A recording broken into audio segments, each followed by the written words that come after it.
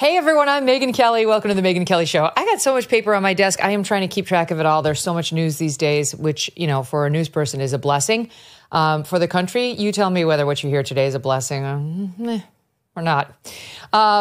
We are tracking the ongoing absurd media tour of Vice President Kamala Harris. I mean, it's basically, let me tell you what happened. She took off her shoe, okay? For the listening audience, I'm holding up my runner's shoe. My favorite part of my job is I wear my stretchy pants every day. She took off her shoe, and pretty much everybody she sat across from has taken that shoe, I'm not that flexible, and licked it. They have licked the shoe. That's what she does. She gives them the shoe, and then they lick it. And that's basically how the media tour is going. It is a shoe-licking, boot-licking tour. Via podcast, via radio, via CBS, via ABC. Take your pick. Let me just sum it up by saying I have this weird feeling if it had been Donald Trump in those same forums, it would have gone a little differently. Honestly, I've got to ask myself as I watch her, is she getting worse? Like she might be getting worse instead of better. I've always said about TV, it's like typing. The more of it you do, the better you get. And there's no way of getting from 0 words a minute to 60 without going through all the necessary steps. I've never seen anybody get worse at typing the more they type. But honestly, I think this is what's happening to her. She does not improve upon acquaintance. She's not getting smoother. She literally just has her script and she reads off her script and she repeats those few lines. And it's like a computer that is programmed like, oh, this is the part where I talk about the dreams and the hopes and the aspirations. This is the part where I talk about my middle-class background. This is the part where I talk about how I prosecuted transnational drug gangs while I was the prosecutor in California. There's no extemporaneous expression, thought, musings where you can see her thinking. I mean, this is actually one of the things that makes someone more credible in an interview, where they pause and you can see them thinking it over. Like, let me give that question thoughtful consideration. Never. She would be in a full panic because she doesn't have the confidence to do that. Her appearance on Stephen Colbert last night was next level. He's so gross. So gross. I remember the Stephen Colbert who tried to just make us laugh, who is like kind of fun, and who, while we always knew he was leftist, didn't realize he hated the other half of the country so much. Boy, we've traveled a long way. Okay, so we're going to get to all that. And then later today, we have such a good Kelly's Court. I read through all my Kelly's Court stuff today. I mean, it is so good today. And there's so much political news. I was like, should we do a court? Yeah, we're doing a court. There are big updates in the Diddy case, Scott Peterson case, believe it or not. The Menendez brothers may be getting out of prison for reals. Garth Brooks is being accused of rape. He denies it. And we'll see if we get to the other cases, which are equally compelling on my list. But Martha, the original OGs of Kelly's Court are here, Mark Eiglarsh and Arthur Aidala. Okay, but we start today with Batya Ungar-Sargon. She's opinion editor for Newsweek and author of Second Class, How the Elites Betrayed America's Working Men and Women, which could not be more relevant. Don't miss a moment. Subscribe to this show on YouTube and follow me on Insta, Facebook, and X. This show encourages honest conversations, which is not always easy in today's media environment, with big tech companies deciding who and what gets amplified and who and what gets censored. But there's a new platform that prioritizes free speech and transparency without controlling the narrative. It's groundbreaking, and it's called Ground News. Ground News is an app and website that aggregates related articles from around the world, highlighting each source's political bias and corporate influence. Ground News reveals for every single story how media narratives are shaping the conversation and who is covering the topic. It makes it easier to navigate the news and may even be helpful to you for the next time your liberal friends send you a headline from their favorite biased news source telling you this is real news. They are offering our viewers 40% off their Vantage plan, which gives you unlimited access to their website and app. Ground News is independent and supported by subscribers, not corporate interests. Check them out at groundnews.com/Megyn. That's ground, Ground, news.com/MEGYN, groundnews.com/Megyn. Batya, welcome back to the show. All right, so let's talk about Colbert. All right. She goes on Colbert last night, and once again, she arrives as she did on The View yesterday to thunderous applause. You know, of course, they stack the audience with New Yorkers for the most part and Kamala fans. So it makes it look like she's got this same sort of support everywhere. It's 50-50 in the country right now. The polls are very, very tight. We'll have an update on just how tight in a bit. And Colbert asks her the question she's been getting asked. Would you do anything differently than what Joe Biden did? She was asked that on The View, and she gave Trump a campaign ad, which, as we predicted, Trump would make an ad out of within an hour. He did, where she said, no, we're the same. I was in on every major decision, which is a disaster for somebody who's running on, move forward. We can't go back. So now Colbert gives her another bite at the apple, and here is how that went in Sod 8. Polling shows that a lot of people, especially independent voters, really want this to be a change election, and that they tend to break for you in terms of thinking about change. You are a member of the president's administration. Under a Harris administration, what would the major changes be, and what would stay the same? Sure. Well, I mean, I'm obviously not Joe Biden. I noticed. And so that would be one change in terms of... But also, I think it's important to say with, 28 days to go, I'm not Donald Trump.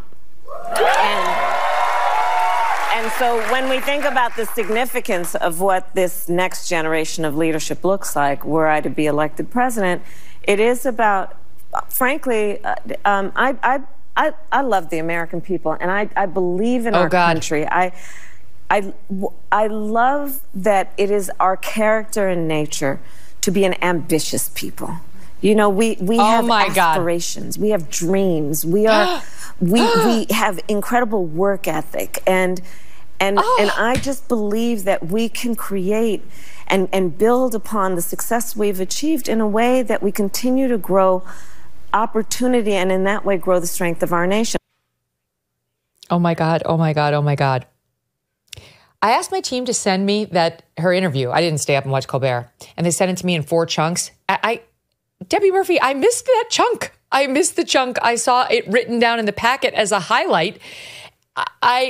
That's the first time I've seen that. It's better as a surprise. You're right. That's Canadian Debbie in my ear. Batya, she had a brain glitch. She forgot the question she was asked. You could see she ran out. She was a blank. And then she went back to hopes, dreams, aspirations, and work ethic, which this audience knows we've gone through it umpteen times. That's her fallback. That's what she likes to say in response to almost everything. She's not a smart person. I watched that clip like 30 times because it just keeps getting better and better. It's so amazing how her first answer is, well, I'm not Joe Biden, and then I don't think she realized that was going to be right, like an applause line. They all laughed. And then, and I'm not Donald Trump, right? It was so amazing. And then you're totally right. There was a glitch, and then she moved into the stump speech, right? Here's the thing, Megyn. She's not doing this media blitz to convince anybody to vote for her. She's doing the media blitz to reassure the rich people who are already in her camp that she can land this thing, right? She's not actually out there trying to convince swing voters. She's out there speaking to the very wealthy people who are already in her corner. And why do I say wealthy people in her corner? Well, here are a few statistics, okay? In 2020, 250 billionaires went for Joe Biden, and only 14% went for Donald Trump. And since 2020, venture capital donors have donated to Democrats at 75%. Hedge fund donors, 68%. Donors of the big 3 management consultant companies, Megyn, 95% of their donations go to Democrats. We talked last time about the Oprahs and the Meryl Streeps this is who the Democratic Party is. It is rich people who don't have real problems. So how do you get them to feel excited about you? Word salad is fine for them because all they want to see is their own vanity reflected back at them. And just as proof of this, you know that this is an election of one side representing the rich and one side representing the working class, because one side is talking about real problems and one side is talking about made up problems, right? What's Kamala Harris running on? An abortion ban that Donald Trump promised he was going to veto, right? A threat to democracy, allegedly, in the form of Donald Trump, the most popular politician in America, right? And the so-called divisiveness of Donald Trump, who has unified working class Americans of all races for the first time in generations. These are made up problems to make rich people feel like they're backing something important. Now look at what Donald Trump is running on. A wide open border, which has resulted in crime, but more importantly, the absolute plummeting of the wages of working class Americans. Donald Trump is running on offshoring of manufacturing. Donald Trump is running on wages and working conditions for working class Americans. And most crucially, Donald Trump is running on the fact that for most working class Americans, the American dream has become a fantasy, okay? So you look at the platforms of both sides and it immediately tells you not so much who the candidate is, but who their base is, who they're speaking to. It could not be clearer. That's so interesting.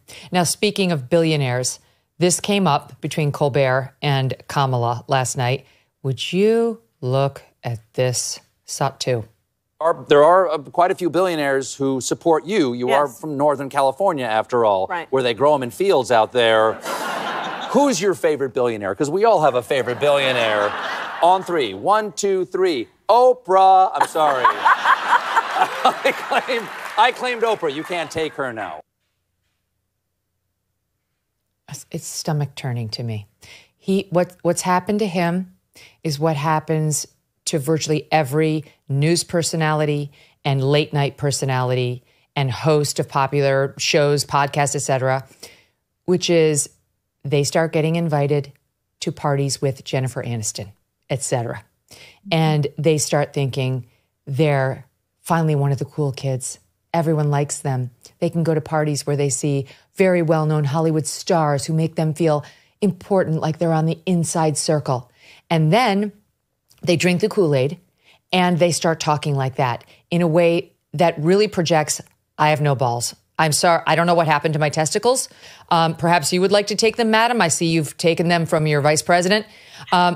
It's amazing to me that he would embarrass himself that way and that they would think it's good politics to get up there being so chummy chum about how close they are with billionaires like Oprah. Somebody tweeted this. I wish I remember who it was, but it is so smart. He said, Colbert came up and made his name playing a loving portrayal of a sort of useful idiot, a sort of dum-dum on the right who meant well, but was, a real idiot.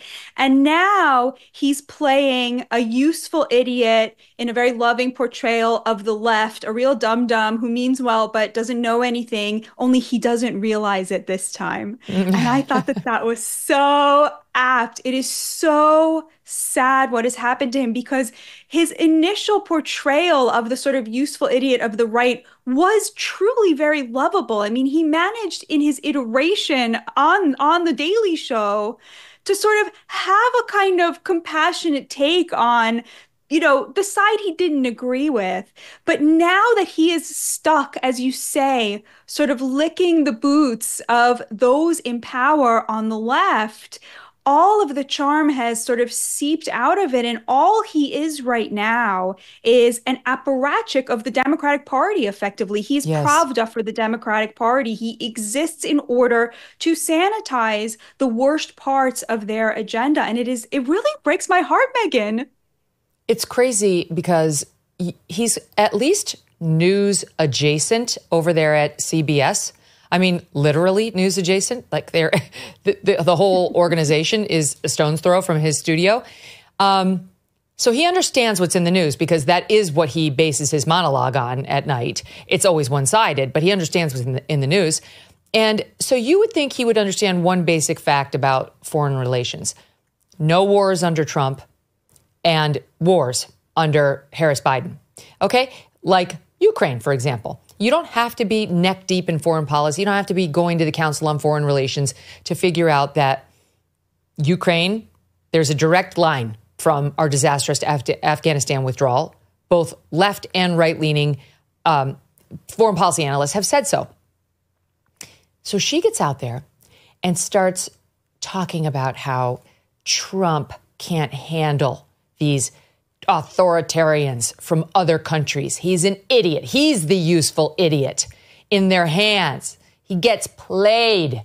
And then she spins it into a comment on the latest Woodward book. He always drops these books right before elections and people freak out. Oh my God, oh, look at that. And then they mean nothing. But there's a tidbit in there about Trump allegedly sending Putin COVID tests in 2020. Literally nobody gives two shits whether he did that or not. I mean, truly, nobody who's not a far left Democrat cares about. So what? Look at this. He has said he wants to be a dictator on day one if he were elected again as president. He gets played by these guys. He admires so-called strongmen, and he gets played because they flatter him or offer him favor. Everything I've heard about Bob Woodward's book is right. Donald Trump secretly sent COVID test kits to Putin for his personal use. I ask everyone here and everyone who is watching, you remember what those days were like? You remember how many people did not have tests and were trying to scramble to get them? You remember how rare it was to have one? You remember people by the hundreds were dying every day, and this man is giving COVID test kits to Vladimir Putin? I do remember what those days were like. There was no war. There was no invasion by Russia and Vladimir Putin of Ukraine. And no one gives a damn whether he, in an effort to maintain a relationship with Putin, which might be potentially important for a president, gave him, the leader of another country, some tests to figure out whether he had COVID. This is, she thinks she's slamming the ball here. She thinks she's having an end zone moment, Batya. It's so funny. She's talking like COVID tests are COVID vaccines. You know what I mean? Like the outrage in her voice, it's as if they had the ability to like cure somebody. That's You're how totally the left is. Right, Megyn. You are totally right. In 2020, there was no Ukraine war because Donald Trump had good relationships with Putin. And when he becomes president again, if he becomes president again, he will again have a good relationship with Putin, which is what you want when you're trying to end a war with somebody like Putin who has nuclear weapons. I mean, they act like what you want is to be at war with everybody. That's not what you want. You want peace through strength. You want peace through deterrence.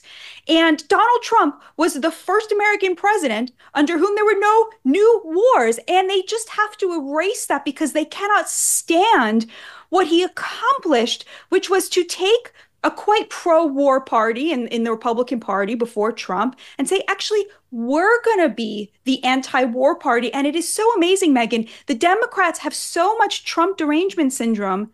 Whatever he does, they have to do the opposite. He controlled the border. They opened the border. He was anti-war. Suddenly they have to wage this war. And really, make no mistake about it. The reason that Joe Biden was such a cheerleader for this war in Ukraine and so insistent on poking the Russian bear in such a way that I think it was Kamala Harris herself who insisted that Ukraine was going to join NATO, which of course was one of the main reasons that Putin gave for why he invaded Ukraine in the first place. It's because they blame Vladimir Putin for Donald Trump's victory in 2016 in a totally free and fair United States election that the Democrats, for all their talk of we're the defenders of democracy, never accepted the veracity of, never accepted the legitimacy of, so much so that I'm sure you remember this, Megyn, but when Barack Obama and Mitt Romney were debating in 2012, they got asked, what is the greatest threat to the United States? And it was Mitt Romney, the Republican, who said Russia. And Barack Obama basically laughed him off the stage. He said the 1980s called, they want their foreign policy back. Exactly. Who could possibly think of Russia as anything but a potential ally in our fight against our true greatest threat, which is China, right? That was the reasonable Democratic take until Donald Trump showed up and Hillary Clinton became convinced that it was Vladimir Putin who got him elected. And that is the source of their cheerleading and their rah, rah, rah for this war, and refusing to even countenance the idea that you get out of a war through diplomacy. They have cut off every avenue possible for that. And of course, when Trump says he will be able to resolve this quickly, it is completely, completely the case. It's amazing how no matter how friendly the forum, she doesn't seem comfortable being with people. Like, she doesn't seem to have the gear where you can really connect. She certainly doesn't have the Bill Clinton, like, I feel your pain. She doesn't talk about people's economic problems in any way, shape, or form like that because she created them. I mean, honestly, that's not just a line. She and her boss, Joe Biden, created their problems. So maybe that's why she doesn't feel like she can express empathy for what people are going through. It's more about, mostly gaslighting that they're not, that the economy's back, except for these grocery prices, which she's going to fix with her magic wand.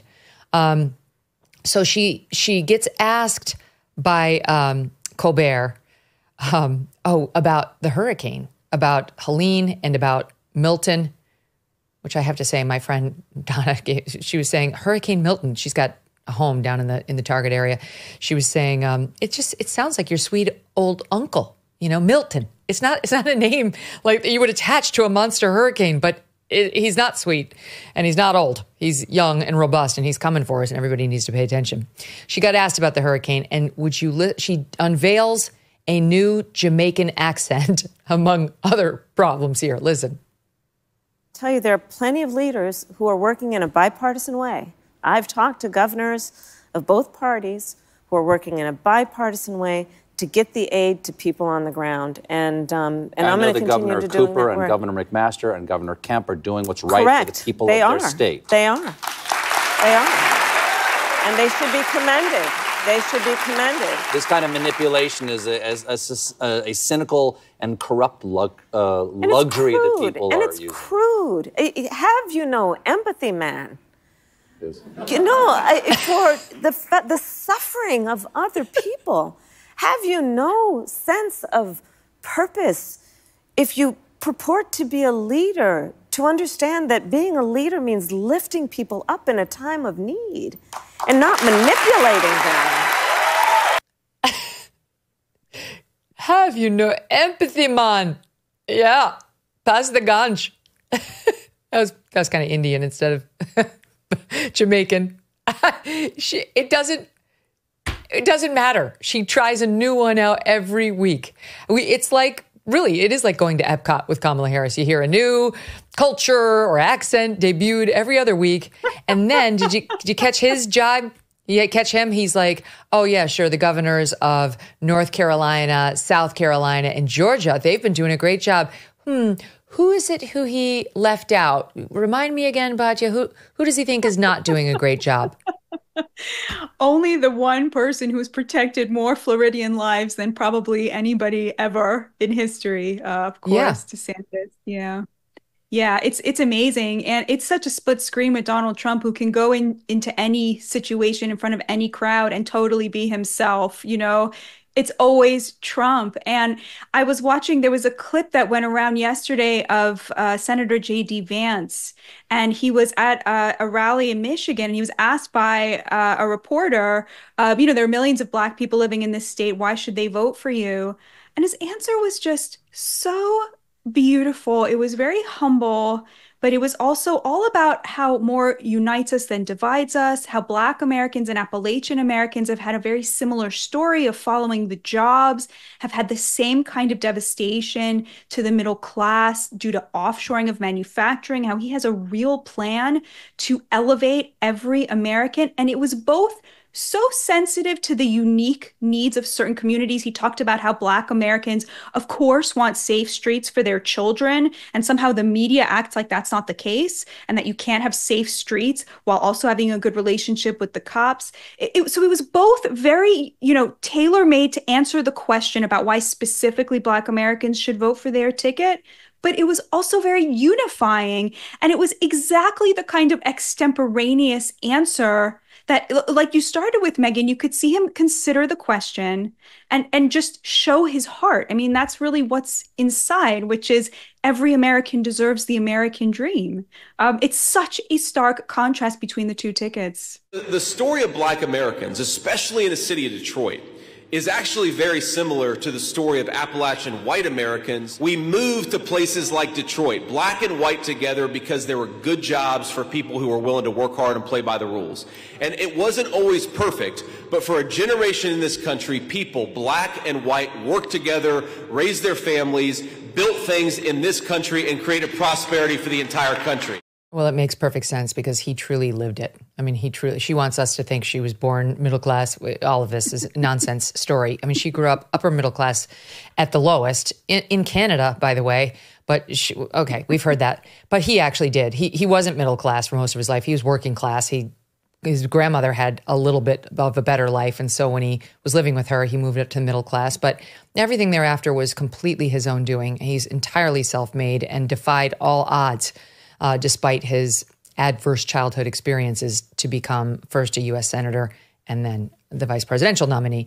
So speaking of showing your real character when you're in these settings, she can't do it. She's all over the place with her weird accents and her rehearsed lines about the dreams and the aspirations and trying to engender real outrage over the fact that Putin got COVID tests.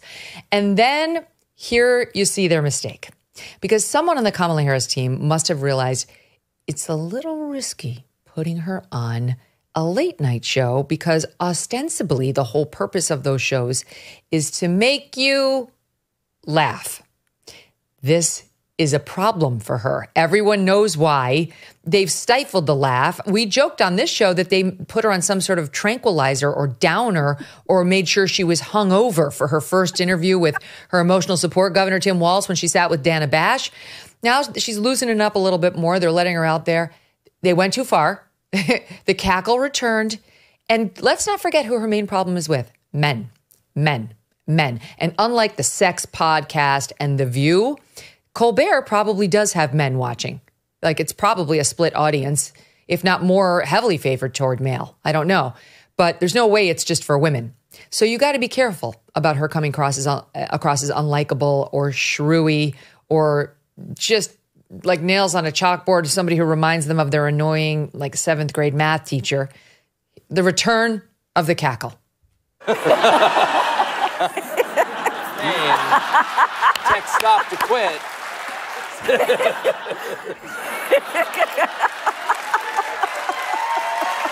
I'm sorry. Because I can't just be giving a drink to the vice president of my life. There you go. Oh, my God. President here.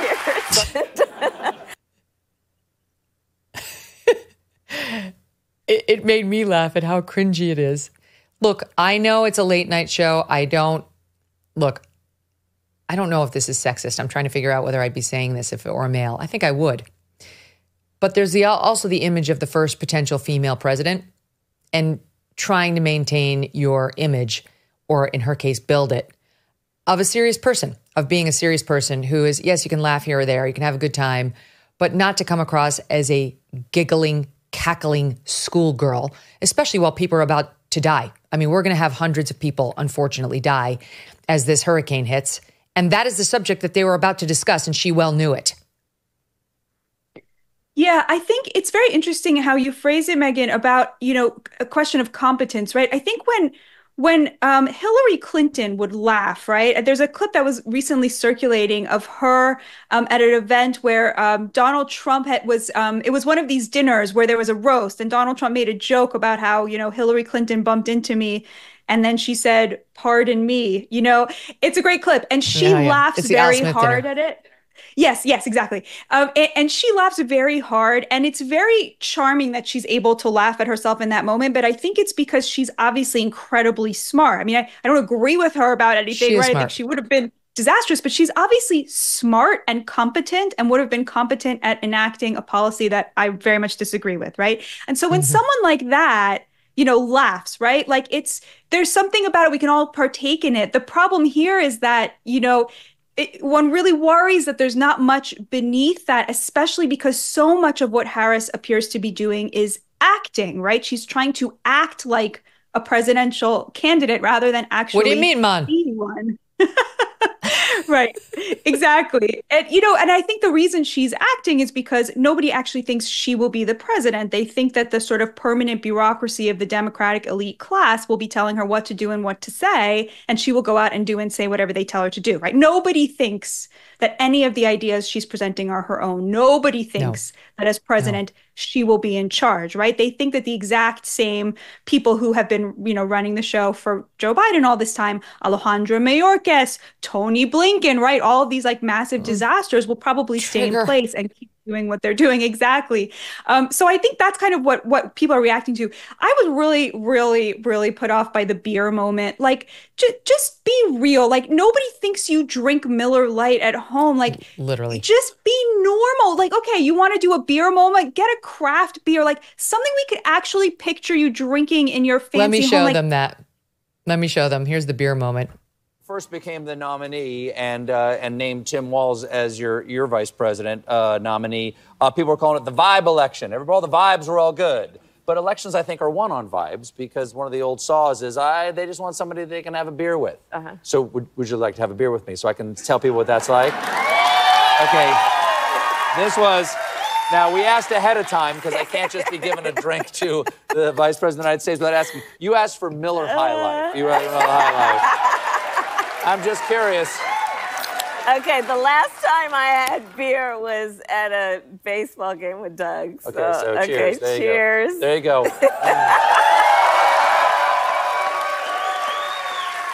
Ooh. That tastes like the beautiful city of Milwaukee, Wisconsin. The champagne of beers. There you go. Oh, my God. So we've answered the question. We do not want to have a beer with her. I appreciate the public service. Keep going. She comes off to me kind of like a party girl. I think she would be fun to have a beer with. I just think there's not much. I bet she's had a lot of drinks. Yeah, I mean, the way she says like the champagne or beers, and suddenly you're like, oh yeah, this is a person who probably drinks champagne much more than they drink beer, right? Like it's the fakeness of it all, the overplayed fakeness and pandering. You know, it just doesn't quite come off. The gap between who we're supposed to think she is and who she actually is, like there's always just a little bit of friction. And I don't know. And you know what else? Can I just add to that? Here's the problem. I blame that on him mostly. He's 80% to blame and she's 20% to blame because, as he pointed out, they asked in advance. For sure, they asked about the whole gag, the whole beer thing in advance. And she said yes, which she shouldn't have done. Because, I mean, I do believe she's a drinker. That's fine. A lot of Americans drink. I feel like she might drink more than the average person, but okay, that's my own speculation. So I wouldn't highlight it necessarily. It's been a meme on the left because she sounds kind of drunk at a lot of these appearances. So I don't think I'd be like, yeah, let's lean into the alcohol thing. And I do think I'd anticipate, one, it's going to bring out the cackle, which we don't want. Two, it's going to undermine her seriousness, which we actually are trying to establish. So it's not a good idea. And three, it isn't authentic to who she is. She's probably not a beer drinker. So why do this? Like pick another gag, do something that's closer to home. But she doesn't have the confidence to know who she is, you know, to say that one's not for me. I think it's probably a case of going along with the handler saying, it'll be great. Yeah, I think that the crisis in confidence is very real. She is being undermined probably by everyone around her. I mean, before these interviews, right, somebody on her team had to explain to her, oh no, Madam Vice President, we don't think you're up to this, Right? I mean, like, can you imagine what those conversations were like? I think men are really put off by that, by the crisis in confidence. But also, of course, like when you look at this gender divide, you look at the two campaigns and you have the Harris campaign, which is really going for the female college educated vote. And then you have the Trump campaign, which is really, really doing well with working class men of all races. And I think a lot of that has to do with, again, the economic policy. Harris's plan is to tax the rich, take all that money and hand it out to people who are, you know, below the poverty line or what have you. And Trump's plan is to create an economy in which people who work hard will make more money and be able to keep more of the money that they made. Those are two fundamentally different understandings of how you treat the economy, how you elevate people. And I think obviously one of those models appeals to men much more because it's based on autonomy. It's based on confidence. It's based on freedom, right? You work, you get your money, you live your life, right? And the other model is based on a much more paternalistic model, right? You rich people are going to feel much better about yourselves because we're going to raise your taxes, which of course rich people love paying higher taxes if they're liberals.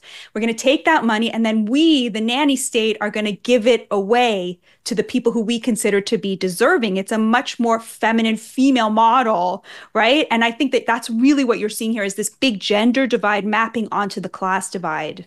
That's interesting. I mean, the Democrats for a long time took the working class for granted as a voting bloc, as they did black voters, who are slowly but surely greater than they used to migrating toward, if not the Republican Party, toward Trump. And the working class and the union vote. I mean, it's been so interesting to watch what's happening. We talked about another incident this week, but the Teamsters head went on the Theo Vaughn podcast and really let it rip about why they did not endorse Kamala Harris, a Democrat. And they chose just not to endorse because 60% of their members wanted Trump. And he spoke a bit to the damn sense of entitlement these Democrats have when it comes to the union vote. He, and it sounds like his members, are sick of it. Here's SOT 26. I'll be honest with you, I'm a Democrat, but they have fucked us over for the last 40 years. I've been in office 2.5 years. We've given the Democratic machine $15.7 million.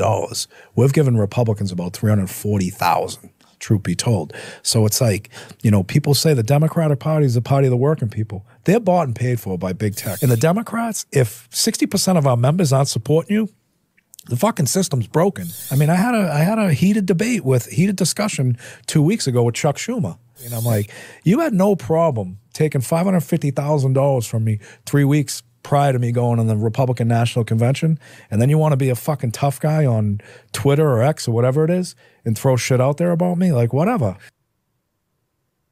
I love, love, love his accent. And he's wearing a T-shirt that reads Teamsters versus everybody. What did you make of it? First of all, I think that man belongs on People Magazine's Sexiest Men Alive. I'm not the only woman who feels that way. That's what a man looks like, okay? That is what a man looks like who stands up for men and stands up for their rights and stands up for an economy that rewards hard work.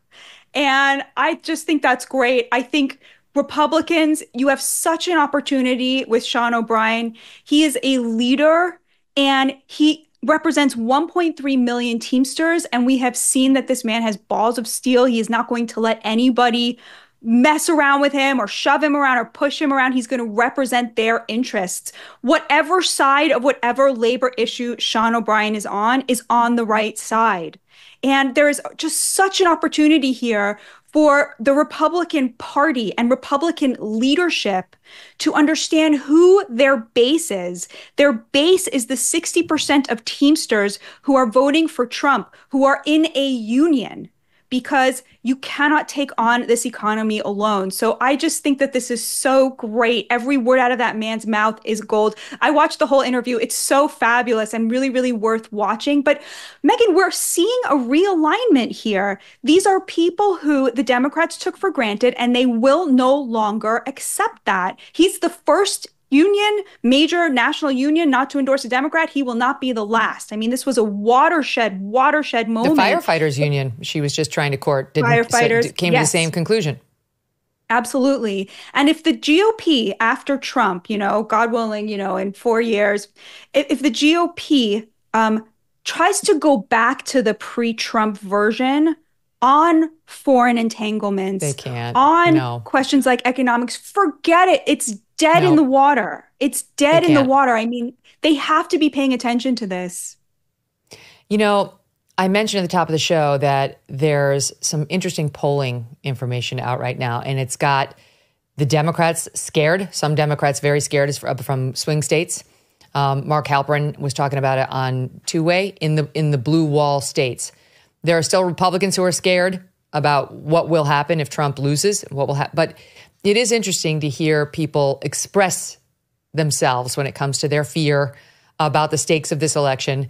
And that brings me to Howard Stern and his interview of Kamala Harris, where he put the cards on the table about how he was feeling, in particular about her latest media tour, which did not include Saturday Night Live, but she was lampooned on it a little. A lampoon may be too strong, but she was mocked, as they usually do, just to Republicans. Take a listen. When you said you don't nap, I get it, because what you've taken on is extraordinarily difficult. And I mean, do you feel the pressure of the moment in the sense that, when I met you out in the hall, I said, I'm really nervous because I want this to go well for you. I want it to go well for the country. Even when I watch them on Saturday Night Live with the where they have Maya Rudolph playing you, I hate it. I don't want you being made fun of. There's too much at stake. I believe the entire future of this country right now, I mean, as America, land of the free, home of the brave, I think it's literally on the line. I agree with you. And when I see them, how did you react to the Saturday Night Live bit? Well, I just saw it, actually, and it was funny. I am a huge fan of Maya Rudolph's. I think she put a lot of time into doing the piece and the character. Okay, so I do think it's interesting. He's very scared. A lot of I hear this from a lot of my Democrat friends. They're scared of Trump winning again. They're scared of Trump. Republicans are scared about what's going to happen to the country if she wins again. But then back to Sean O'Brien, you got him talking about Trump like this. Listen to SOT 27. No other nominee in the race would have invited the Teamsters into this arena. Now, you can have whatever opinion you want, but one thing is clear. President Trump is a candidate who is not afraid of hearing from new, loud, and often critical voices. And I think we all can agree, whether people like him or they don't like him, in light of what happened to him on Saturday, he has proven to be one tough SOB.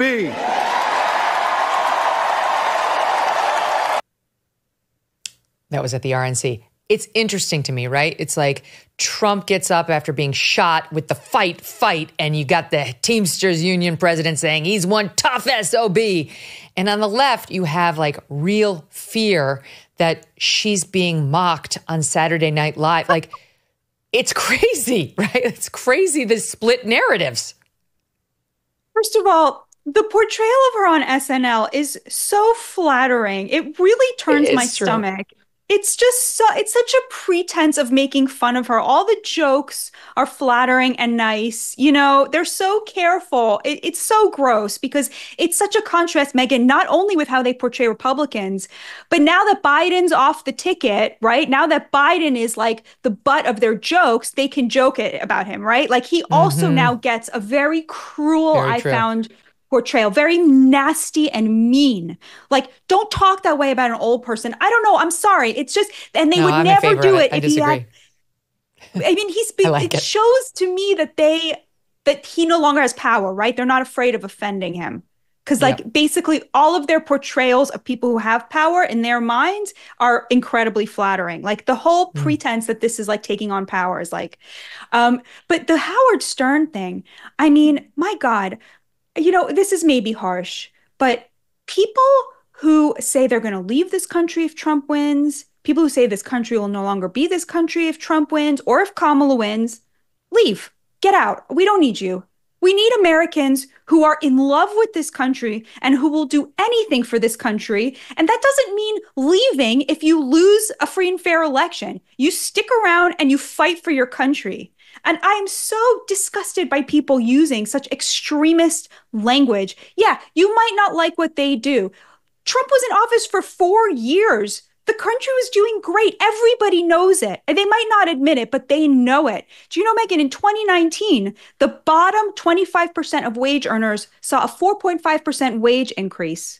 You know, like that was the first time in 60 years. And meanwhile, the top 25% only saw a 2% wage increase, meaning Trump was the first president in 60 years to shrink the wealth gap. I thought leftists are supposed to care about that stuff. I thought they're supposed to care about the middle class. Wages went up. The wages went up for the lower middle class and taxes went down. I mean, it's like, it's a pretty good combo. And he managed to cut taxes for the people who are the job creators too, which makes them create more jobs.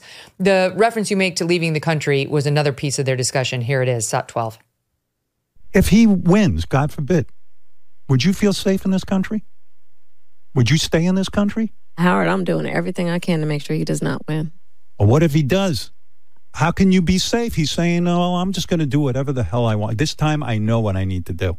You know what? All of those former officials from national security, the over 200 Republicans who worked with both Presidents Bush, Mitt Romney, John McCain, who are endorsing me, the former Vice President Dick Cheney, who was voting for me along with his daughter Liz Cheney. We are building a coalition of people that are Republicans, independents, Democrats, libertarians, all stripes of Americans who are coming together to say, you know what, this election is about putting country before party, that this is about saying, do we want a president who's going to abide by the oath to support and defend the Constitution of the United States, or someone who is full-time engaged? But here's the thing, Batya, there's only one answer to that question from somebody who's asking us to make her commander-in-chief and president. Of course, I am not leaving the country. Right. Of course, I actually believe in America and I'm not going anywhere. Trump already won once, was president for 4 years. And you know what happened?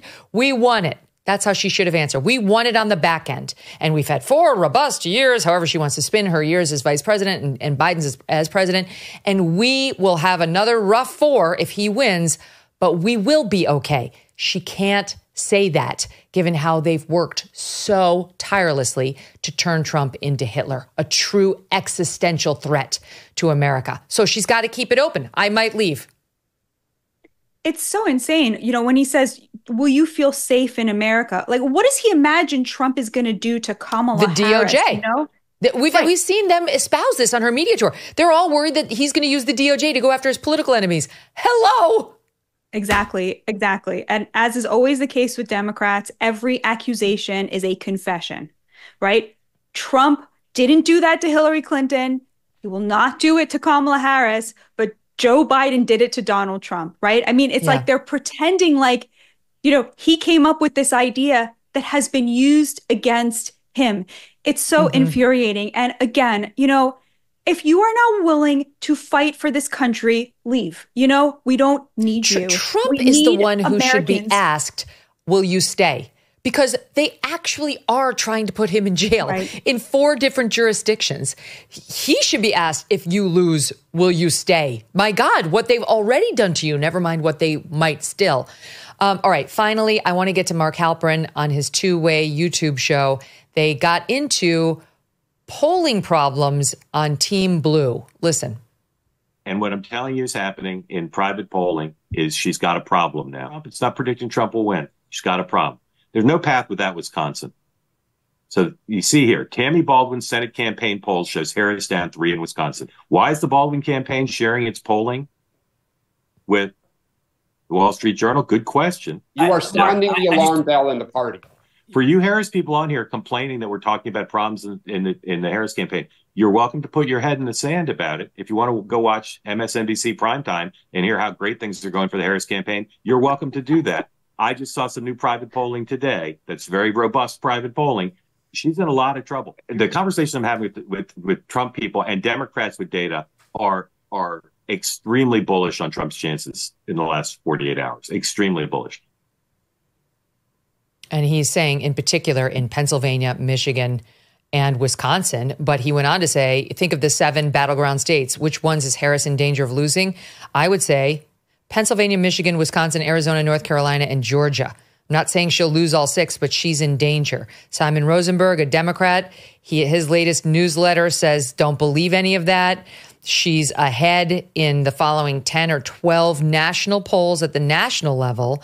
And then says, as for Michigan, we've got a Detroit News poll showing her up 3 in Michigan. But again, you've got a state senator there saying that don't believe that. She's down. Something's gone wrong here. So what do you make of it? I think it's a very, very, very close election. It's going to be decided by, 40,000 votes. And every vote matters. And this is great for people in our business, right, Megyn? Because everybody's paying really close attention to everything that's happening. I will say I spoke to an undecided voter on Sunday from Ohio, didn't know who she was going to vote for, has never voted for a Republican before. She called me on Sunday and said, I'm voting Trump. Why? Because of the Vance VP debate, the Vance Walz debate. She just felt that Vance had landed it for her. So I don't know how representative it is. I try to talk to as many swing voters as I can, but look, it's very, very, very tight. I think that's kind of, the only thing we can say about it at this point. And it's less than 1 month to go. I can't believe after this lengthy campaign, we're finally at less than 1 month. Batya, thank you so much. We are back with a great Kelly's Court. Don't miss it. Let me ask you a question. Do you think our country's going in the right direction? Or does it feel like things are falling apart? If you are feeling alarmed, you're not alone. In fact, Americans from all walks of life have taken action to prepare for whatever's coming next. And that could start with having an emergency food supply. My God, with the news what it is, doesn't that sound like a good idea? Just look at the storms alone, not to mention the political storm coming. Storing food in your home can be valuable in this crazy time in our country, which explains why so many people are preparing. Right now, you can get ready too with a 3-month emergency food kit from My Patriot Supply. It comes with delicious foods like creamy stroganoff, honey wheat bread, and mushroom rice pilaf. The entire kit offers over 2,000 calories every day. This food kit lasts up to 25 years. Who knows what our country's going to look like then? But you can know you'll be ready for it. Go to preparewithmegan.com right now to order your 3-month emergency food kit from My Patriot Supply. That's preparewithmegan.com. And now we turn to Kelly's Court. We have a lot to get to, so let's just do it. We've got the OGs of Kelly's Court way back when it used to be Kendall's Court. These guys were making this segment a star. Arthur Aidala, trial attorney and managing partner at Aidala, Bertuna and Cayman's PC, and host of Arthur Aidala Power Hour. And Mark Eiglarsh, criminal defense attorney at Eiglarsh Law, which you can find at speaktomark.com. Welcome back, guys. Honestly, here's a scary fact for you. We've been at this together for 20 years. What? Do you guys? Yes. We started way back when I was a correspondent in the DC Bureau of Fox. That was 2004. 19 at least. But at least we are about to be hitting our 20-year anniversary. Can you believe that, guys? Nice. Yeah, I was. I think it was October of 2004. It was one of my first Fox News appearances. My first one was actually with Shep and who's the wife of the NFL commissioner? Jane Skinner. Skinnerville. Yes. Wonderful. Oh, well, you couldn't have picked two nicer people. Then you wandered over to Kelly's Court and you were like, what the hell is this? Kendall's back then. Kendall. It was Kendall's Court. It wasn't Kelly's Court. It was Kendall's Court. At a minimum, I made a wonderful... You were of the Supreme Court on Supreme Court decisions at times, correct? That's right. I've made a wonderful friend in Arthur over the years. It's been great. I take no offense that you didn't mention me in that. But you and me, come on, we're tight, Megyn. We're good. We're good. Of course. We're always, partied Miami. All right, so here is... I guess I don't even know where to start, so I guess we'll start with the thing most in the news, which is Diddy. But we've got Peterson to go through. We got Menendez, Garth Brooks. So Diddy the biggest headline out of his case is he's getting a new judge. A new federal judge has been assigned to his case, sex trafficking and conspiracy and racketeering against him. And what's interesting about it is, according to the reports, that will allow him a third bite at the apple of trying to get bail, which has been denied by the first two federal judges overseeing his case. And man, he's fighting hard to get bail, insisting that he's no flight risk and that he's not a threat to the witnesses. Like, the other judges seem convinced he might actually try to intimidate a witness, which really led them to say, you're not going anywhere. I think everybody's watching this because if he gets out, who knows what he'll do. Mark, should he get bail? No. In fact, the prosecutors are going to simply say, you're judge shopping. What changed since the last time, right? A judge made a ruling. What change in circumstances occurred since the judge found that there was no possible way that he would somehow return to court if bail was ordered? So I think it's a real easy argument for prosecutors. Nothing has changed except the judge. I know that that's often the case, Mark, but I think this is the appeal that's being filed is an abuse of discretion. So what you're saying is that because just to make that clear, he's appealing the denial of bail by the earlier judges and will appeal to this third judge to give him bail. Go ahead, Arthur.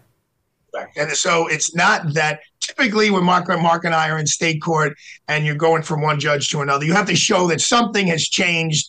A witness disappeared or he didn't get indicted or something like that, and you want the bail to be lowered. But here you're just saying, listen, this judge is did not weigh the factors appropriately.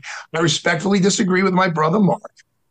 We're talking about $50 million, and that's a lot of money for anyone. But besides that, so let's just say for him, it's not a lot of money.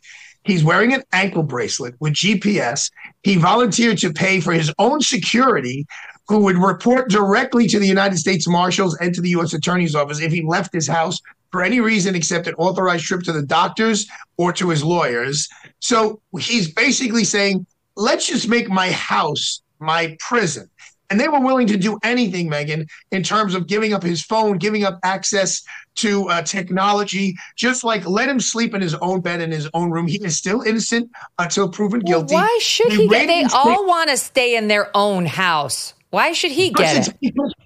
Because we're all innocent until proven guilty. Well, and lots of people get that same presumption, but they don't get bail. Arthur's argument. Since March, he's known they were coming after him. Since March, he had the financial resources to say, hey, I'm going to Google what places are not extraditable. I'm going to go hang out with Roman Polanski from France, and I'm going to live the rest of my life there. But they're not just worried, Mark, about him fleeing. They're worried about witness intimidation. Tampering. Of course. So Arthur makes a compelling argument. It's the same one I make in federal court repeatedly. In this particular case, you have a history of alleged witness tampering. If he's at home, no one's recording the conversations like they would be if he's in a jail. So it's something that can continue to take place. And secondly, I do not believe that any judge abuses their discretion in this particular case if they make a finding that no bail is to be ordered. I think that it's not an abuse of discretion. He's got, a history of violence that we can see on tape with one of the witnesses, we believe, in this case, his ex-girlfriend. He's accused of throwing a Molotov cocktail in the car of some rapper he thought was flirting with his girlfriend or more. This guy is not afraid of hurting people he thinks are betraying him. And so I think these judges have very good reason to think he might intimidate somebody. Here's what his lawyers are saying, though, Arthur. They're saying he will agree to live under highly restricted conditions with no phones, no access to the internet, and video monitoring if necessary. The previous judge said he could still operate through employees, quote, through even coded messages if necessary. And in the appeal, the lawyers say there's no evidence that he used coded messages. But you can see these judges don't trust this guy not to do something. Yeah, but the bottom line is they're making it so difficult for him to do something, number one. And you know who his cellmate is right now, right? It's all over the materials you said. And what happened to him? He was allowed out, and then he called one of the witnesses. I don't even think it was an intimidation. He just called him, and the judge took away his bail, and he's been in the MDC since. So it's not like Sean Combs doesn't realize what will happen if he is let out and then picks up the phone and tries to intimidate a witness. He'll wind up right where he is. With all due respect, this guy, Sean Combs, is now, his name is being mentioned in connection with not just physical harm to others, but possible murder. That was not the case for Sam Bankman-Fried, the nerdy, altruistic, philanthropic, whatever, who stole a bunch of money. Sean Combs is alleged to be very dangerous. And Megyn, not only a serial rapist, he's not serial. Yes, not yet charged, but you've got a civil attorney who's going to bring, he says he's got 120 plaintiffs who are going to allege that they were sexually assaulted or raped by Sean Combs. He denies it. But you also have Tupac Shakur's family hiring heavy-hitting legal teams to now take a very serious look at whether he was involved in Tupac's death. And the guy who's accused of being the shooter is saying that that's a possibility. I don't exactly know what he said, but he said something like he offered to pay him $1 million to do it. These are all allegations Sean Combs denies. But my point is these judges have no reason to say, yeah, he'll be fine. Go ahead, Mark. Okay. So, Megyn, let me give you a little pushback on that. I'm okay in deciding and declaring that with what they've got, with what he's accused of, and the potential risk of flight, danger to the community, and the other things, there's no abuse of discretion holding him no bond.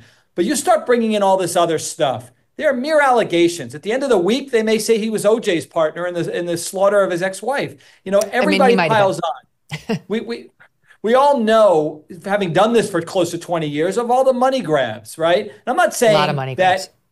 It's not a scenario where people now feel more comfortable coming and telling their truth, but it's also a scenario where they know this guy's circling down the toilet. He's still got money and people want to cash in. So fair enough. I don't know about this linking him to murders. That shouldn't be considered right now. What should be considered is what the court. The Tupac thing is interesting. I grant you this one attorney who's got 120 plaintiffs, but by the way, they include a 9-year-old boy, which is very disturbing. We don't know whether it's true, and he's a very rich man. And yes, it is true that probably some portion of those people see an opportunity to, like you say, engage in a money grab. I doubt all of them are in that boat. I just have a difficult time believing that, given what we know from, the tapes and so on he was into. But on the Tupac thing, it's interesting, Arthur. They say, this is reporting now, that the family of Tupac has hired powerhouse lawyer Alex Spiro, this is according to Rolling Stones. Spiro, to investigate any potential links between Sean Combs and the murder of Tupac Shakur. The news follows reports that the late Los Angeles rapper's family have hired a team of investigators to ascertain if the Bad Boy Entertainment founder, meaning Combs, had any involvement in Tupac's death. During the height of the East Coast-West Coast hip-hop feud, a 25-year-old Shakur was gunned down in a drive-by shooting in Las Vegas, September 96. His murder has gone unsolved, but a break in the cold case came in September of 23 when Compton, the Crips gang member Dwayne Keith Davis, was arrested and charged with Shakur's murder. Davis, who heads to trial this March, has made claims that Combs offered him $1 million for a hit on Shakur. This is actually quite interesting. And I don't know how you prove a murder, this many years out and take this guy who's been, charged with the murder, Arthur, take his word for it. Yeah, well, you can't, and at least in the state of New York, co-conspirators' statements cannot be the only basis for charging someone with a crime.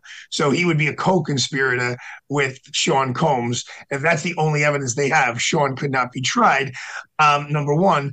Number two, in terms of a money grab, and I believe you used that term, Megyn, remember Puffy went on trial here in New York, 20 years ago, something along those lines.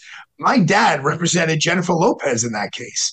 And my dad's whole thing was, his direction was keep her off the stand, which he did. But he was there for the closing arguments, and Johnny Cochran was there, and Ben Brofman was there, and I was with Sean Combs. There were, I want to say, and don't hold me this, $800 million in lawsuits against Sean Combs from that incident that took place. So, and that was 20 years ago when $800 million meant something. So I agree with you, Megyn, that there may be a portion of this, a percentage of this where there's some truth to it. But I would also say once those sheep start coming in and how much are you suing for? How much are you suing for? And these are not very sophisticated people. Let's face it. They're people who hang out at 3 a.m. in these sex raves. Sean's lawyer, Mark Ignifilo, who's an excellent attorney, has been on the air saying he's spoken to, I think, 15 people who are supposed to be witnesses on this trial. And a lawyer's allowed to do his own investigation. It's not just the government. And not one of them said, was there any degree of force used? There was a party, there were drugs, there was alcohol, there was prostitution, but everyone was there according to their will. No one was forced to participate or partake. But do you need that? I mean, honestly, if you've got a tape of a woman passed out and unconscious, and you've got, or a man, and you've got P. Diddy having sex with that person, he's toast. That's different. Well, that is different, but that's not what's being alleged. It looks like what Arthur was saying is the best path to defense's freedom in this case, and that is, no, all these people were voluntarily participating, albeit arguably immoral and outrageous conduct, but that's not what he's accused of. It is forcing these people to engage in acts through physical contact, physical threats and assault. Yep. And listen, that comes down to great cross-examination of these witnesses. Mm-hmm. Megyn, there's also the allegations, and I'm sure you can appreciate this because of your status in our society, that because of his fame and his power in that industry, they felt coerced. If they didn't do this, they weren't going to be a star. If they didn't do that, he wasn't going to sign them to a record label. And I'm sure that we all know people who have been confronted with that situation, and they've told whoever confronted them, great, I won't sign with your record label. Bye-bye. And then there's other people who say, all right, I'll acquiesce and you make me a star. And then when they're not a star, that's when the accusations come out. Yeah. Right. Well, you know about that because I think that's the position some of those women were in with Harvey. Not all, but at least some, I mean, I've spoken with women who turned on their heel as soon as Harvey was like, come on into my hotel room. And they were like, peace out, brother. And then there were others who willingly went in there knowing exactly what was going to follow and only later decided that it was something that was non-consensual. But I also know some non-consenting victims of his. Arthur would disagree. Go ahead, Mark. I was going to say that both Arthur and I, having done criminal defense work for so long, we deal with so many alleged victims where regret turns to rape, right? Yep. It's regret isn't the same as no consent. Correct. It's not the same. Yeah, and they're going to flesh all that out. Yeah. It's in all aspects of society. And Megyn, in my firm here, where we're seeing it the most, and it's terrifying because we all have kids around this age, is in the colleges where a young woman does something with a young man, and then a week later, a month later, or a year later, out of nowhere, it wasn't a consensual act. And now I have a young man on the other side of my desk with his mother and father. They're all absolutely distraught.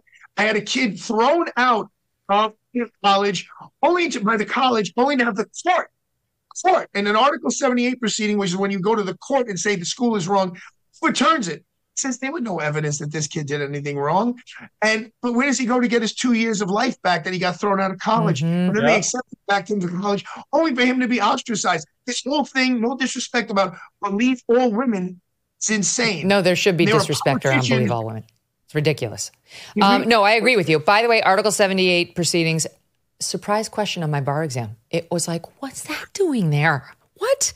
And very tricky. In any event, I agree with you that there may be holes in this case to some extent, but I think there's, as far as whether this is a guy who violated the law, I don't think they're going to have any trouble proving that with the amount of drugs that were on site. Apparently there may have been illegal guns on site. And if they've got any person on cam passed out or in some sort of a state who's engaged in a sex act with Sean Combs, he's toast. The complaint, the indictment will be amended. And I'm sure they've seen it all right now. This is making do we have this? Yeah, look at this. This is a film he put out, a video he put out. It's a man, it's a DJ who was at one of his big parties. And look at how, like, just nonplussed he is, that this person is unconscious. Watch. Okay, ladies and gentlemen, for all those in London that don't know what happens to the white man when he comes to a P. Diddy party, this is what happens to the white man. It's so unfortunate. You gotta pull back, though, so they can see. That's crazy. Matt, move out the way. You're still alive. Look at that. Look. Would you get the drink on his head? And that's James from Simeon Mobile Disco. He is a actual DJs aren't supposed to pass out, but when they come to one of my parties, this is what happens to them. I put him to sleep. Oh, really? You put the drink on his head. Okay. Megyn, that doesn't. Megyn, when did you become a Puritan? Are you kidding me, Megyn Kelly? When did you become a Puritan? That guy's unconscious. I've never been to a party where someone's That guy drank a lot. At a P. Diddy party, which is what people do. There's no surprise there. I don't know, guys. Look, Labor Day weekend. That's one thing. But you're telling me there's not going to be any video of a woman in that condition having relations with a man? Bullshit. I'll make you both. I'll make you $1,000 bet right now. I'll bet both of you $1,000. There will be. They better have it, because let me tell you something. The word of cinnamon, amber, fallopian, toiletta ain't going to carry the day. I'll tell you that right now.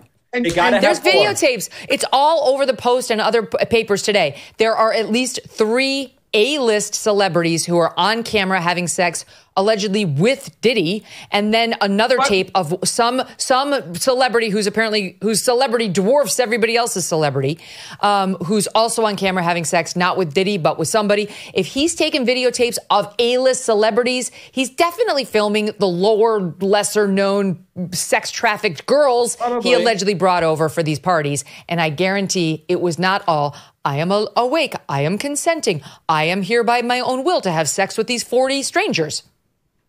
But you got to look at what he's charged with in the indictment. Now, you mentioned amending the indictment. Sex trafficking. Superseding indictment. Now, there may be a superseding indictment that comes down and adds more charges. That's a different story. But as of right now, the sex trafficking, passed out DJ, that's not admissible. And some I know, this is anecdotal on a podcast. Hello, I'm not trying to admit an evidence. All right, we got to move on because there's so many other things we got to get to. But the bottom line is, Diddy could get off, but he's probably not going to get bail, and to be continued on whether they add charges to the indictment. All right, let's talk about Garth Brooks for a minute. I mean, I don't want to start this with speaking of money grab, but this one... Thank you. All right, I don't... So he's being accused of rape, not in a criminal court, not by the police, not by a DA, but by a woman in a civil lawsuit against him who says she worked as a hair and makeup stylist for him from 2017 to 2020, that he allegedly harassed her. She describes graphic sexual fantasies, reading from the New York Times, and in one instance allegedly placed her hands on his erect unit when he came out of the shower. In a statement he provided on Thursday night, he said, for the last 2 months, he's been hassled to no end with threats, lies, and tragic tales of what my future would be if I did not write a check for many millions of dollars to this person. Hush money, no matter how much or how little, is still hush money. In my mind, that means I'm admitting to behavior I'm incapable of, ugly acts no human should ever do to another. And this woman, you know, the problem for her is going to be that after the alleged rape, because then she said he actually raped her, she went on working for him for years, right. Mark. That's the biggest problem right there. You said it. Doesn't mean it didn't happen. And there are reasons why people do that. They need the money, whatever. But that's a tough sell to a jury, particularly when the bulk of the evidence is her word. What I want to see, however, are the things that don't lie. Her alleged text messages that he didn't delete. She claims some were deleted. Okay, well, there's got to be a way to get those back. But secondly, let's see what was not deleted. And does that corroborate anything that she's alleging? Mark, 5 years ago, I would have agreed with every word you said. I really would have, until I sat there and watched what happened in the Harvey Weinstein case. Because the woman who he's doing 20 years in prison for, he the day after the alleged sexual assault, and it was not rape, the alleged sexual assault. He flew her to California to see her best friend give birth. And then a week later, she flew back.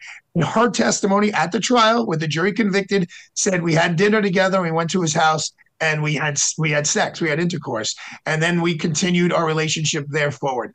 And then years later, she said, well, that one time, that sexual assault, that was against her will. Not the other times, but that one was. And he was convicted and he's doing 20 years in jail. So we don't know what jurors do anymore with these facts. Well, I mean, it is possible. Just because you say no, you say yes one time doesn't mean that you've given permission every other time. So that is possible. But this is weird, to be raped by your employer with whom you work very closely. Hair and makeup, their hands are all over you. I mean, that is in its own way, an intimate relationship. And then she continued doing that, like, for years after an alleged brutal rape that was so bad she claimed she went to seek treatment from her OBGYN and considered suicide. Like, I don't know, guys. That's going to be a tough sell, and I would suggest that is why, Mark, there is no criminal complaint against him. There is no legal body. If this allegedly happened in 2017, we're within the statute of limitations for a rape claim. Doesn't seem like she got any bites down at the police station, if she ever even went.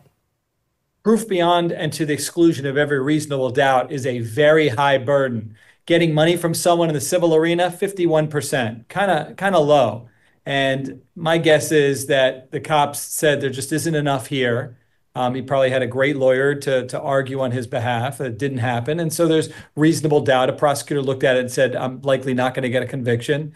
And if he can show that she's shaking him down for money, you add that to the list of things that she did, including returning to intimately put makeup on his face. That doesn't mean she's lying, but it just makes it a tougher sell to a jury. He went into a civil court first and tried to get a declaration that he didn't do this while she was trying to shake him down. I mean, whether it happened or not, but I'm trying to get him to pay. He went in and tried to keep it anonymous and get a declaration that his identity would be protected and that the woman's accusations against him were false.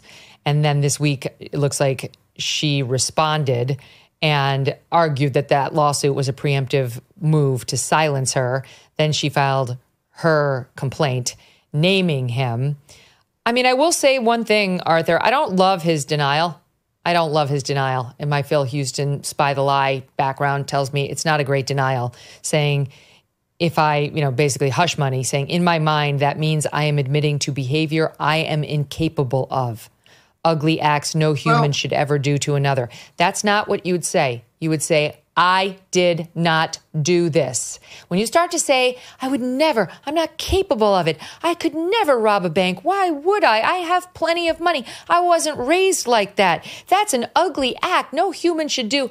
Now you're on thin ice. That I have to tell you, my little radar went off when I read that piece of his denial. Go ahead. Well, as you know, I represent our mutual friend, Alan Dershowitz, who was accused of a sex act. And I've been very unsuccessful in getting him to shut up about the denial. Same. And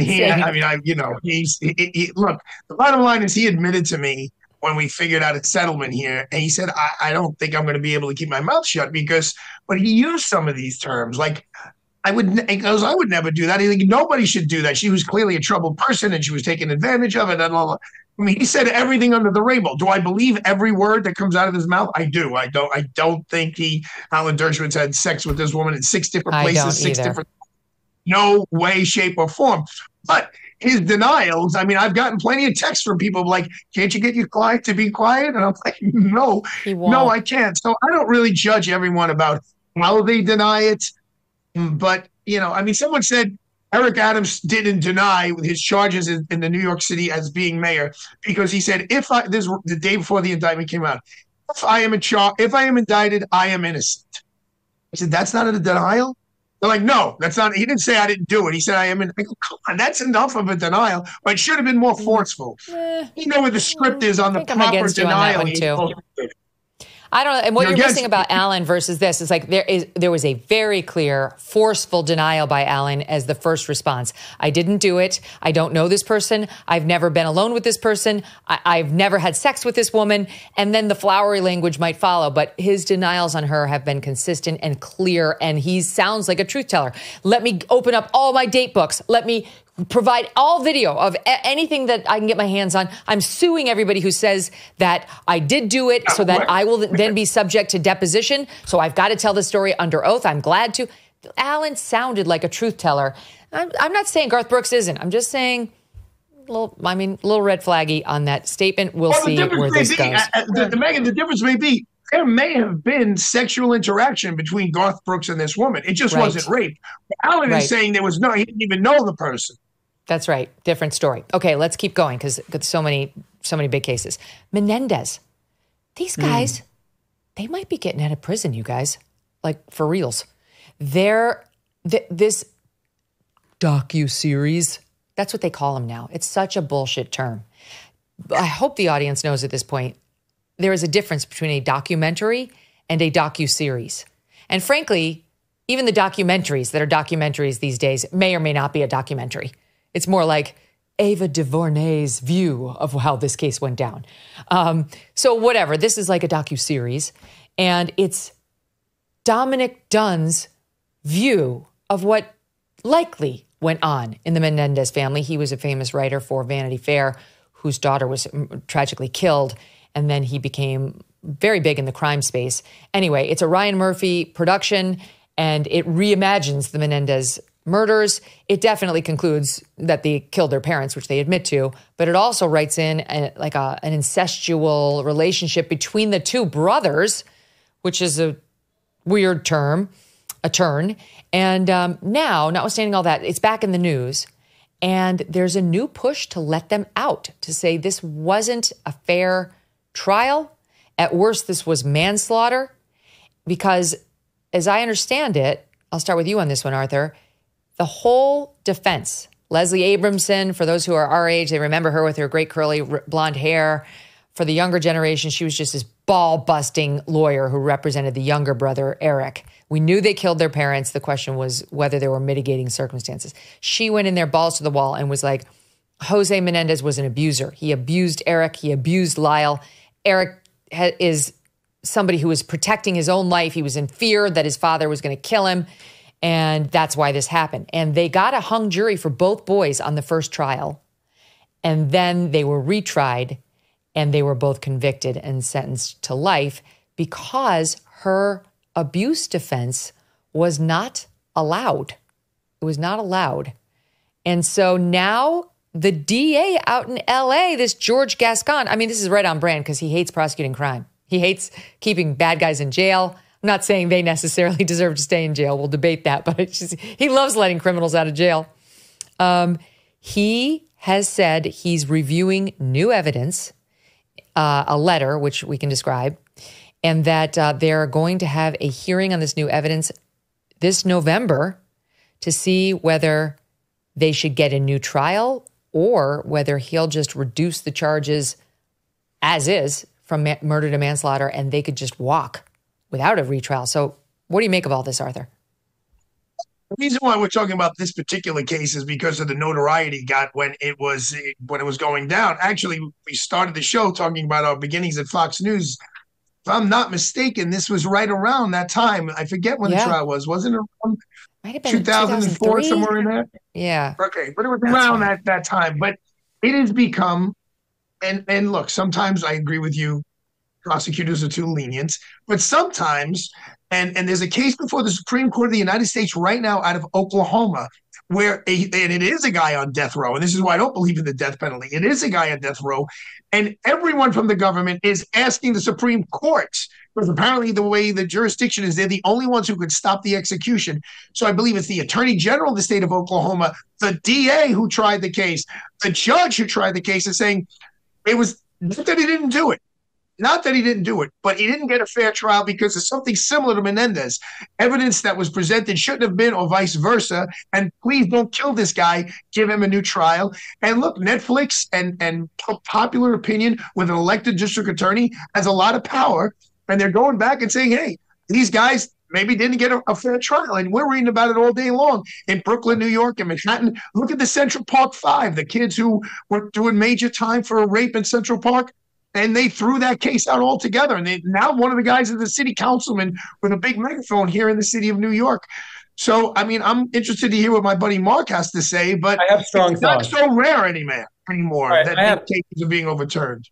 Let us hear you. Oh, by the way, my trusty producers actually informed me that the first trial ended in 93, and then the second trial was 95. I think you and I must be thinking about Peterson.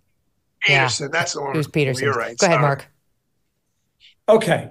I have a lot to say. My wife and I have polished off that docu-series, which was just dreadful because you really don't know what the truth is. There's only 3 people who know whether sexual abuse ever really took place. One is dead, thanks to the 2 boys, and the other 2 were facing, the death sentence. The gas chamber. Forgive me if I don't, jump in on what they're saying. Okay, but let's just talk legal for a second. If the judge found at the time in their second trial that there wasn't sufficient evidence to allow the defense to argue that sexual abuse took place, but now newly discovered evidence, which was not available at the time, seems to suggest that there was alleged sexual abuse, then they would have been denied a fair trial at the time. So what you've got is a letter that was recently discovered, authored by a cousin, where one of the brothers, I think it was Eric, the younger one, wrote to his cousin sometime before the shooting, where he complains to the cousin. 9 months before. There we go, 9 months before. That the father's going to come in and do it to me again, that kind of thing, suggesting, it doesn't come out and say sexual abuse, but it suggests, it's strong evidence that it might be sexual abuse. Stand by, hold your thought. Here's what the note read, the letter. I've been trying to avoid Dad. It's still happening, Andy, but it's worse for me now. I can't explain it. I never know when it's going to happen, and it's driving me crazy. Every night I stay up thinking he might come in. I need to put it out of my mind. Go ahead. Yeah, I mean, a very reasonable inference is that that's the sexual abuse that he's talking about. The second thing is you've got an original member of Menudo who's coming forward to say that when he was 13 to 14, somewhere in there, that this guy, the father, allegedly sexually abused him as an executive for, I think it was Sony Records. Sorry to keep interrupting you, but it flows better this way. His name is Roy Rossello. He was in a documentary about Menudo, and here is what he said on cam. We played this and talked about it at the time. That's the man here that raped me. This guy. That's the pedophile. How old were you there? 14 years old. And he's pointing at Jose Menendez. Go ahead, Mark. Okay. So the prosecutor, first of all, has an obligation to look at this stuff. Everybody's making a big deal about it. All he's saying is, we'll look at it. Well, of course, that's exactly what a politician / prosecutor who seeks the truth must do. Now, he has to first discern, is this guy from Menudo, is he even really picking out the right guy? Did it really happen? And get into the weeds to see if that's even true. Second thing is, what about this letter? Is it authentic? We know, well, we don't know. We don't know anything from that docu-series, but they allege that Lyle, at least, was going around writing letters and trying to convince people to lie on their behalf. So we know that manufacturing evidence is not beneath these guys. So is that letter authentic? Is it real? If all that's real, did the DA afford them a fair trial by arguing that the defense of sexual abuse was complete malarkey, completely manufactured? It was all about money. It was all about greed. Were they really given a fair trial? And if they weren't, whether you like these guys or not, it's not about them. It's about the system. Everybody should be given a fair trial. Here's the thing, though. To Mark's point, Arthur, in the first Menendez trial, reading here from a Fox News report, there's the cousin who was on the receiving end of that letter from Eric 9 months before the parents were murdered. The cousin is named Andy Cano. And in the first Menendez trial, Cano testified that Eric had told him about his father's sexual abuse at age 13. So this witness did testify that there was abuse at the first trial, which resulted in a hung jury. And then the second judge did not want to entertain this defense at all. Maybe the letter wasn't available, but the witness took the stand and said the stuff that's in the letter. So is it really grounds for a new trial? Well, in the world, I practice law, and that would not be newly discovered evidence. The letter would not be enough. In other words, they had the testimony. The testimony, if it came across as credible, I mean, as long as the guy is not a heroin addict who's falling asleep on the stand. And then the judges, look, I know that there were appeals here, and they must have looked at the appellate courts out west, and the appellate courts must have said, no, the judge in his discretion felt that in this particular trial it wasn't admissible. That's not newly discovered evidence. Newly discovered evidence is, we all know what newly discovered is. Someone just popping up out of nowhere, like you were talking about in the Puffy case, and Tupac, they arrested a guy 20 years, 30 years later, and he's like, yeah, I did it, but Puffy paid me to do it. What about the Menudo guy? Would the Menudo guy be newly discovered evidence? Maybe. Yeah, I mean, that's different because that wasn't, yes, maybe different. But there's a whole standard. Again, it's California law, so that's why I'm hesitant. There's a whole standard about whether a defense team did their due diligence to try to unearth these things. You know, you can't say it's newly discovered evidence if it was sitting right there and you just neglected it. That's not newly discovered evidence. The letter, Arthur, was found by someone who was looking through some old stuff and found it. So the letter wasn't available. And we do know that letter amazingly corroborates the testimony of the cousin, even though he did testify. Not having that letter, significantly hurt the defense. I'm not saying it's a new trial, but it's so let's just show a little bit of what we're talking about. So it's hard to recommend this Netflix series because it is so dark. I mean, I thought it was going to be kind of like true crime and a kind of murder mystery where you know the outcome. It's like every episode is about child sexual abuse in great detail. It's dark. I was trying to watch it while I was on the treadmill. I'm like, I cannot handle this. Anyway, here's just a little bit. I'll show you the trailer. Okay, take a look at SOT 42. Part of this process is the two of you reconnecting, growing closer as brothers.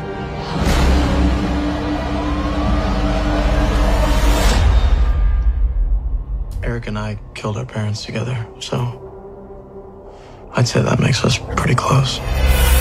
Our life was one thing, and we decided we weren't going to take that anymore. Unbelievable. Starting right now, we're going to demand more out of life. And we are never going to fucking go back.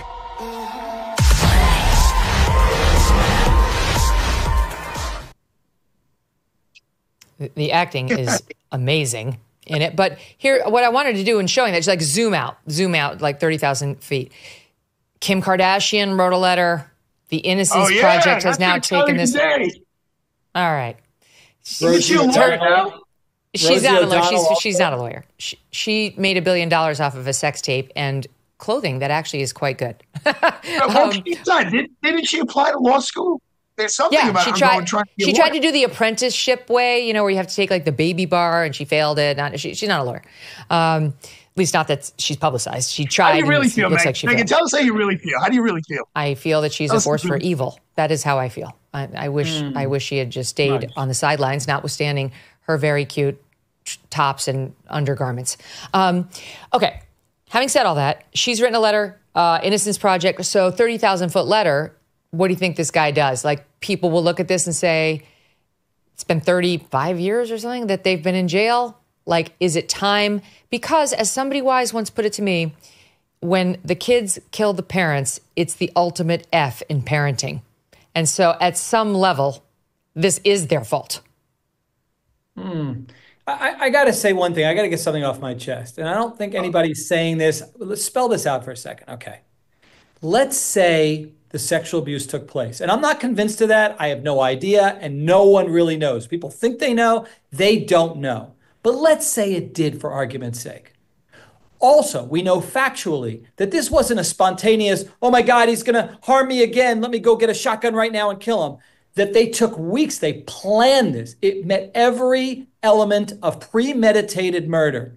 So you don't get to kill your parents under the law. Your mother, by the way, too, who wasn't involved in the sexual abuse, but allegedly knew of it. I'm not even convinced of that. But that you get a free pass to brutally murder your parents. The way you do get a pass is if you reasonably fear imminent death or great bodily harm. So what they said in the docuseries was, well, we thought then our parents would kill us. They you know, assuming they even argued that. They no did one argue believes that. They did argue that. Yeah, that's their link, because they know you don't get to kill your parents out of retribution. It must be because you fear. I get it, but that doesn't answer the question of what Gascon is likely to do with, you know, the pressure of Kim Kardashian and the Innocence Project, which is taking a hard look. All right, I guess we don't know, but we'll learn more at the end of November. I have to take a quick break. When we come back, we'll do Peterson. Don't go away. This fall, stay cozy with Cozy Earth, where luxury meets comfort and every product turns your home into a sanctuary. After a busy day, it's time for relaxation, and Cozy Earth is there to help you embrace that moment, that calm. Let me tell you about the bamboo sheet set. It's made from 100% premium viscose from bamboo. They are incredibly soft and breathable, helping you sleep cooler. They get softer with every wash, and they also come with a 10-year warranty. For cozy nights in, the women's bamboo pajama set is a must. This lightweight stretch knit design sleeps cooler than cotton, keeping you just the right temperature all night. What sets Cozy Earth apart? Their commitment to quality, from responsibly sourced materials to innovative fabrics that will not pill or wear down. Plus, that 10-year warranty says it all. Ready to wrap yourself in luxury this fall? Go to CozyEarth.com/Megyn and use the code Megyn for up to 40% off. That's CozyEarth.com/Megyn. If you get a post-purchase survey, say you heard about Cozy Earth from the Megyn Kelly Show. Thank you. If you're tired of those same old coffee offerings from those mega corporations pushing their woke agendas, listen up. It's time to take a stand and support a brand that truly embodies American values, Blackout Coffee. They stand with hardworking Americans who believe in family, faith, and freedom. They roast some of the most incredible coffee you will ever taste using only premium grade beans, roasted and shipped to you within 48 hours. And for the cold brew fans, Blackout Coffee is excited to announce the launch of their new 2 ready-to-drink cold brew coffee latte options. Don't settle for less. Make the switch to Blackout Coffee. Head over to blackoutcoffee.com/MK or use the code MK for 20% off your first order. That's blackoutcoffee.com/MK. The code is MK. Join the movement. Taste the difference. Remember, with every sip, you are supporting a brand that stands for America. Be awake, not woke. I want to correct something. The Innocence Project, I think I screwed up my 2 cases. They're involved in the Scott Peterson case, not the Menendez case. Yeah, that makes more sense. I mean, we know they're not innocent. It's just a question of what level crime it was, murder or manslaughter. But Scott Peterson does have the Innocence Project now taking on his case. I'm sorry, but this is ridiculous. But it's happening. Okay, so they're taking on, showed my conclusion. He, for those of you who are young, he is a disgusting pig who murdered his wife, Lacey, and their unborn son, Connor, who she was 8.5 months pregnant. Megyn Kelly. Wow. I'm not objecting. He's convicted. He killed his wife and his unborn son so he could shtook Amber Fry, who he lied to and told her he wasn't married. She was a heroine who came forward when she saw him all over the news as they were searching for his missing wife and said, what in the actual? This guy and I have been dating for 2 months. He told me he was unmarried. And then she wore a wire for the cops and we got all sorts of, he was at Lacey's memorial being like, Amber, I'm in Paris. You should see the fireworks. They're amazing. That's who Scott Peterson is. So he got convicted. Well, what about the burglars? Megyn, the burglars. Oh. What about the burglars? What about Megyn? There's this burglars. is what Scott Peterson's sister has been saying. The burglars were in the neighborhood and they allegedly also wanted to burgle Lacey or were seen burgling by Lacey and murdered her and just happened to drag her down to the same marina to which Scott took his newly purchased boat for the very first time. He needed to take it out on Christmas Eve and also had found like the castings for anchors, multiple anchors that were never found, like concrete anchors that might weigh down a body. And the burglars amazingly went to that very same marina, which was like an hour away, and dropped Lacey's newly murdered body in that same marina. And who knows why Scott actually wound up being at the same marina on the same day with the anchors disappearing. Okay, that's what's happening. Arthur could sell that. Arthur could make that happen. Megyn, I know who it was. Arthur. Who was it? You can make that happen. It was the two burglars from Home Alone. It was the guys from Home Alone. He saw them trying to bring into Lou McAllister's house, and they kidnapped her in that van that they drove around with Joe Pesci. With the two, and then they threw her in the water. That's who did. Here's what's actually happening. He's been granted access to crucial evidence, reading from the Daily Mail, by a California judge in a bombshell ruling that could open the door to reevaluation of the case. He's now allowed a discovery period on the basis of this new law that gives discovery rights to defendants who are convicted of serious or violent felonies and sentenced to 15 or more years in jail. It allows him to access materials in possession of the prosecution and law enforcement authorities to which he would have been entitled at the time of trial. So somehow it casts a wider net on what he could get from the cops and the prosecutors, Mark. So does this, I mean, what does that tell us? Why is this bombshell? It gives people hope, but Arthur and I were talking during the break. We both kind of think it's a reach. We don't think it's going to go anywhere. The police, for what it's worth, said it was completely unrelated, and they have their reasons why the burglary had nothing to do with Lacey's disappearance and subsequent murder. So, for those who want to see him out, the groupies, it gives them hope, but I don't think it's going to go anywhere. They're claiming this whole thing with the burglars and that it wasn't properly investigated, Arthur. On Christmas Eve, and they say basically the cops gave up on that theory too quickly, and they didn't really look and see what the burglars were and what their record was, and was there any violence in their past, and is that a real theory that she was kidnapped and then killed? It's thin, but as Mark said, probably the most it does is give 51-year-old Scott Peterson a glimmer of hope. And the Innocence Project doesn't just pick any case, though. They don't just sign up for anything, so they must smell a little something. They're not always right. They're often wrong. I know that they're even more in the business of getting people out of jail than Gascon, and they take on their pet causes, and his sister's been everywhere trying to say he's innocent. Oh, what a shocker. His sister doesn't think he did it. Well, you're wrong, sister. I think he did do it. I think the jury got it right. Look at his behavior after the fact. He didn't even look for her. He couldn't have given two shits about his dead son who was 8.5 months in utero. Anyway, I'm convinced 100% this guy did it. And if I'm wrong, I'll admit it, but I won't be. I won't be, guys. Megyn, it would really make you, I think it would make your show more watchable if you should express your opinions a little more. Come out of your shell, and you're really buttoned up and you really hold them close to the vest. I mean, Kardashian's coming over in a little while. If you want me, I'll get you on the phone. Yeah, a lot more shy and meek over the years, I've noticed. I gotta go. It's over between us. Goodbye. Love you guys. Bye, Martha. Okay, tomorrow, Glenn Greenwald. Don't miss that.